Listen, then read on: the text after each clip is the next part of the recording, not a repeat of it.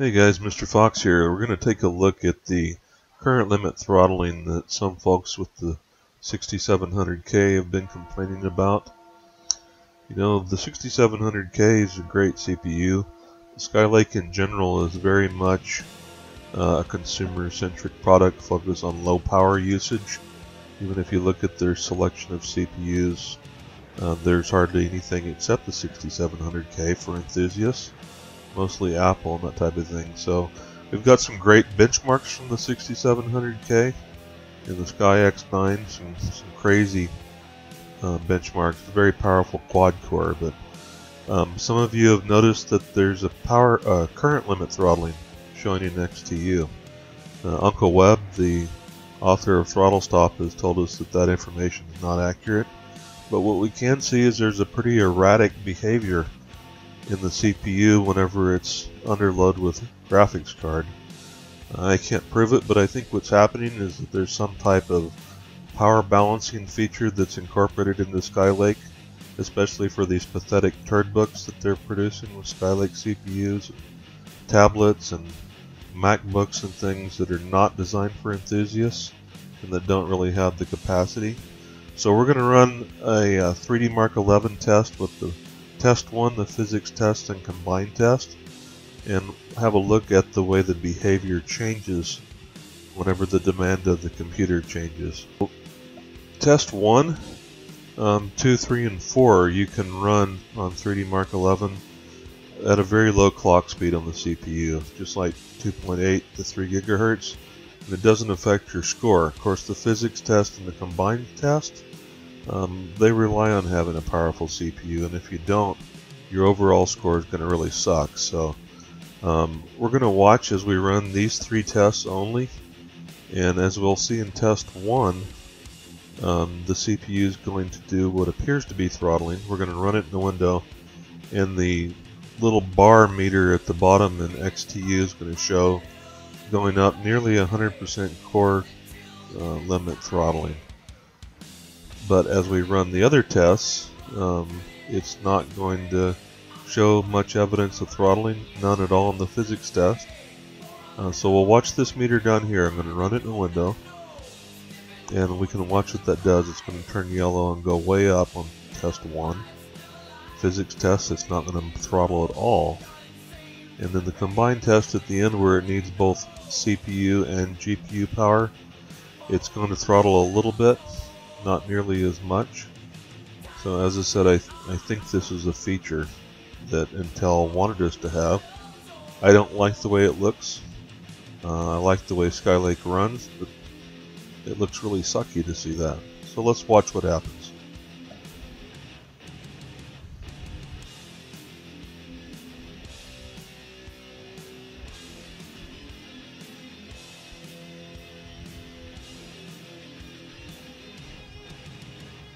The CPU is set to run at 4.7 gigahertz for these tests, and as it starts out, that's what it's running. You get a little ways into the test, and there goes the meter. It's up already over 70% current limit throttling. But the crazy thing is, it's not affecting the performance of test 1. We get the same score in test 1 regardless of what core clock speed we have on the CPU. So it's like Skylake can sense how much it needs and is adjusting it accordingly without hurting performance. Again, I don't like that. I don't like the way it looks, don't like the way it feels, but it doesn't really seem to hurt performance.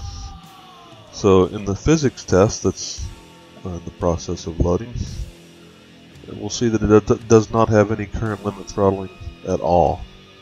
Runs a solid 4.7 gigahertz on all cores all the way through. Doesn't miss a beat.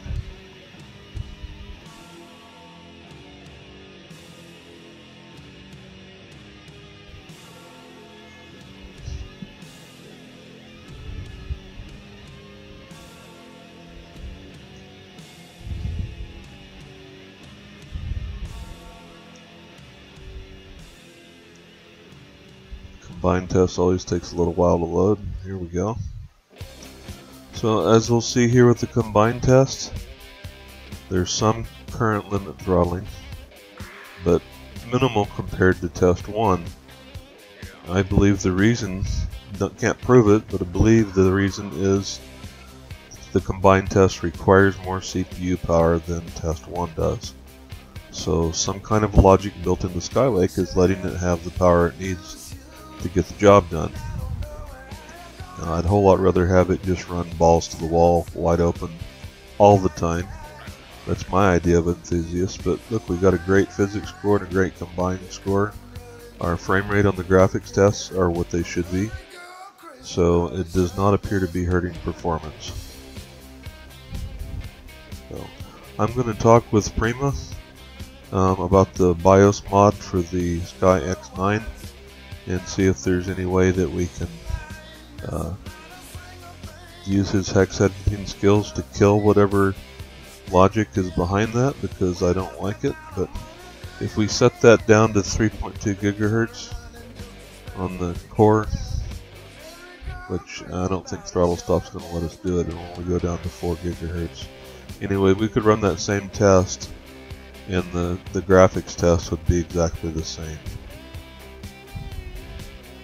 You know, that's an old trick that I learned from our friend John KSSS on Notebook Review Forum. The 3D Mark 11, when we were running the Alienwares, the M18XR1 and R2, and benching the crap out of those, we discovered we could use throttle stop to clock back the CPU in tests 1 through 4 and not lose anything on the score.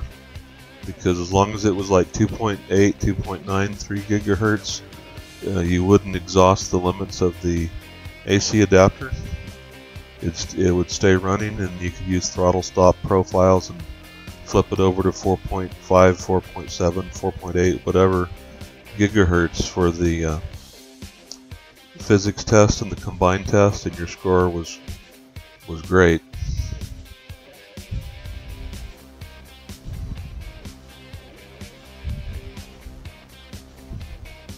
So here we see basically the same performance with the CPU clocked back. Skylake is throttling it the same. And I have everything maxed out on the power limits. I've got the unlocked BIOS from Prima on this Sky X9, and there is not an impediment as far as having adequate power.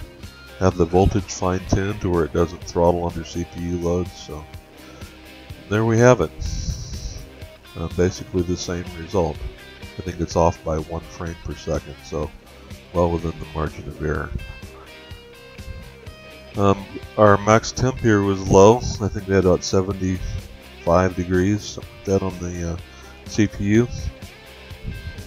GPU thermals were nice too, so I'm just running the Sky X9 on air, just nothing but the fans cooling it. 4.7 gigahertz is pretty amazing.